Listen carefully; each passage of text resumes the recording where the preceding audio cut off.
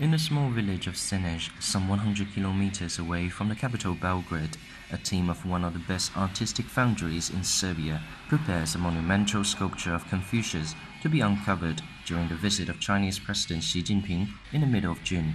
The bronze sculpture that is 1.65 meters high is the 20-year-old unrealized work of the late master of Serbian sculpting Jovan Sudetovic that was born in 1920 and died in 2005. That was inspired by Confucius and Serbian-Chinese friendship. Jovan Sudetovic worked on the sculpture and finished it in 1997 and 1998. However, in 1999, Serbia was bombed, as well as the embassy of China. The work was postponed and was waiting for realization for 20 years. For the Stanistic Artistic Foundry, this is an important and significant project that we are happy to cooperate with the Chinese embassy here in Belgrade and Chinese people that we consider as a highly friendly nation. This monument will be one of our most significant projects.